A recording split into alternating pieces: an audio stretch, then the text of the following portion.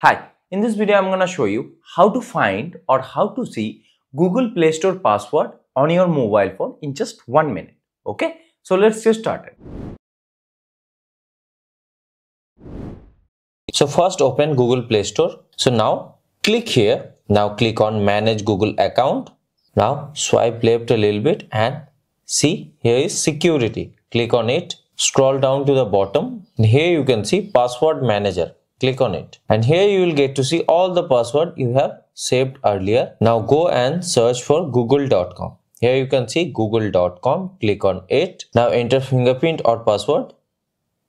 So here you will get to see the account and the password of that particular account. So now if you click on this I button, you'll get to see the password. Okay, so this is the password of your Google Play Store account and this is how you can see the password of your Google Play Store account. I hope you find this video helpful. If you do, then please hit the like button and subscribe to the channel. Thank you.